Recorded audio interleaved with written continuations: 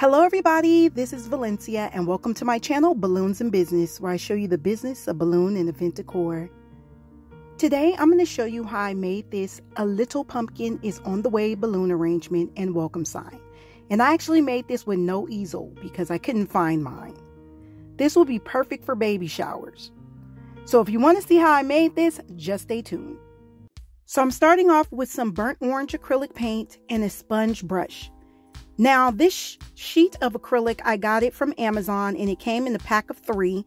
It's 18 by 24 inches and it's a pretty thin piece of acrylic, so it's kind of flimsy, but it does the job for what I'm trying to do. Now as you can see, I am painting one side of the acrylic sheet by making some diagonal strokes. So I'm starting from one direction and going from the top to the bottom, and then I'm going to go to the other direction and make diagonal strokes that way. Now it's up to you if you want to paint the entire side of the acrylic sheet or leave like the outer border of the sheet clear. Now I did leave the film still on the other side of the sheet, so that's why it doesn't look completely clear. So now I am actually going to be recycling some balloons from a balloon garland that I made for a wedding. I will actually post a link to that wedding and show you, but these are Tuftex lace balloons in 12 inches and 5 inches. So I'm going to be using Tuftex lace balloons as well as some Tuftex orange balloons in 5 inches and Tuftex black balloons in 5 inches. So what I'm doing is recycling these balloons. I'm untying them from their clusters because they have deflated over time, and I'm just putting some more air in them. You can use a hand pump or an electric pump, it doesn't matter, but I'm just pumping some more air in some of the balloons, giving them their firmness back. I didn't have to do that to all the balloons, just some of them, and now I'm just twisting them back into small clusters. Now I'm going to do my usual method of tying the necks of the balloons together, and that's how I'm connecting my clusters. So I can't tell you exactly how many balloons I used for this arrangement. I lost count while I was making it. But I would say for this first cluster that I'm making right here, it's about 20 balloons.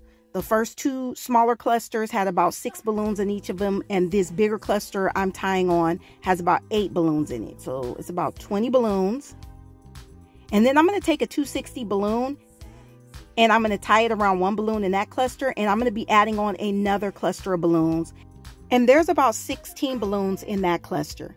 So basically, I'm just wrapping this 260 around several balloons in each of the clusters to make sure that they are connected and nice and secure. And then I'm just going to tie the 260 balloon into itself 2 times.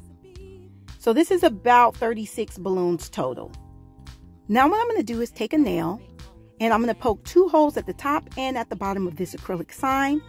The holes are going to be about 1.5 inches apart from each other. And it's a good thing that I'm using a piece of thin acrylic because it made it easy for the holes to go through. And you want to make sure that you poke it on the opposite side of the painted surface. Now you want to take a scissors, poke it in that same hole and really deepen that hole up because you want to be able to put a zip tie through both of the holes. And make sure that the ridged side of the zip tie is facing outward.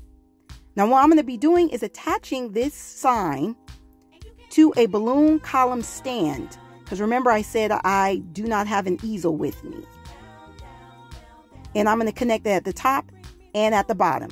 Now I did do a video on how to make a balloon column stand and it's pretty simple. I'll post the link to that in the description box below this video.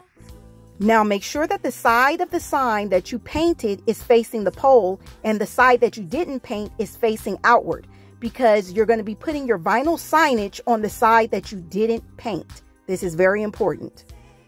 Now I'm going to take my balloon garland base and I'm going to wrap it around the pole using a 260 balloon. I'm just going to tie that 260 to one of the balloons in the balloon garland and then wrap that 260 around several times. It's going to wrap it around the pole, then around the balloon garland, around the pole again, and then the balloon garland again. And then I'm going to double tie that 260 into itself. Now I'm maneuvering my balloons so that it wraps around in a sort of S shape. And then I'm going to attach the balloons to the very top of that pole using another 260 balloon. So just wrap it around the pole and then wrap it around the garland. and then double tie that 260 into itself. Now I know it's hard to see, but I'm cutting the excess of the zip ties in the back so that they won't pop the balloons. So now I'm attaching another cluster of balloons to the existing arrangement using a 260 balloon. And I would have to say there's about 10 balloons in that small cluster right there.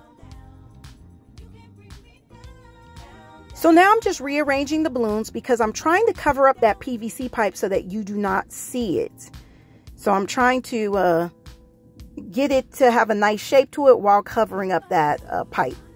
So now I'm adding a small cluster of 6 balloons to the top because I wanted the shape of my arrangement to curve upward. And again, I'm messing with that bottom of the balloon arrangement because I want the balloons to cover up the PVC pipe, but I also want them to spread out and touch the ground. I don't want them just sitting up there like that. So I twisted in a couple more dupes to get the look I wanted. So now it's time to add the 5-inch decorators. So I double stuffed a black balloon inside of an orange balloon in order to get a burnt orange color. And now I am tying the necks of the black balloons together to make a dupe. You want to make sure when you're double stuffing balloons that you tie the inside necks together, not the outside ones. Now I'm twisting small dupes of my 5-inch balloons together into a pearl cluster. And I'm also adding some 5-inch lace balloons onto this cluster. Make sure you're double twisting your dupes inside of these clusters or they will pop out.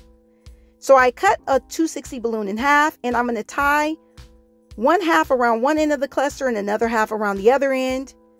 And then I'm just going to use those halves to tie this cluster into the arrangement. Now when attaching my pearl cluster, I want the cluster to look like it's nestled inside the arrangement and not on top. So I'm going to be rearranging it to get it to the way I want it. The goal here is to cover up gaps and add complexity to the balloon arrangement.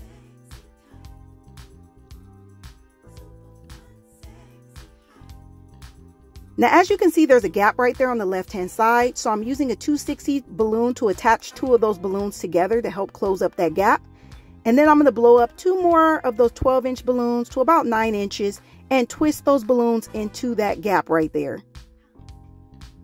I'm also going to be extending my pearl clusters by twisting in some more 5-inch decorators. And as you can see, I added a pearl cluster at the top as well. And I'm going to be twisting in a couple more 5-inch decorators into that one as well. And I'm twisting in some more 5-inch decorators at the very top as well to extend that cluster also. Lastly, I'm adding a balloon that I underinflated to about 8 inches and tied it at the top so I can give my arrangement a peek. So now I'm making a faux floral arrangement for this, and I took a little floaty that you can get from the 99-cent store. I cut it in half, and I'm taking some duct tape and I'm going to put it inside of the floaty and use that to attach it to the side of my acrylic sign. I'm going to press on it to make sure that it stays in place. Now I'm going to be adding some dried palm leaves as well as some type of pampas grass. I don't know the exact type of pampas grass this is, but I got all my faux florals from Hobby Lobby like usual. I love their faux florals. I think they look very natural.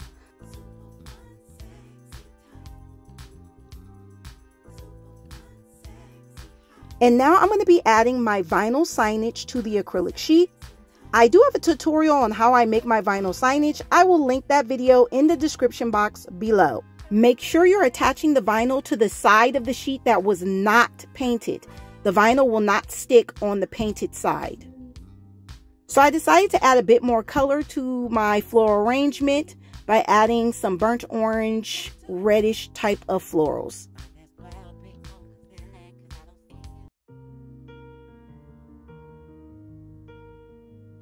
So here is the finished product.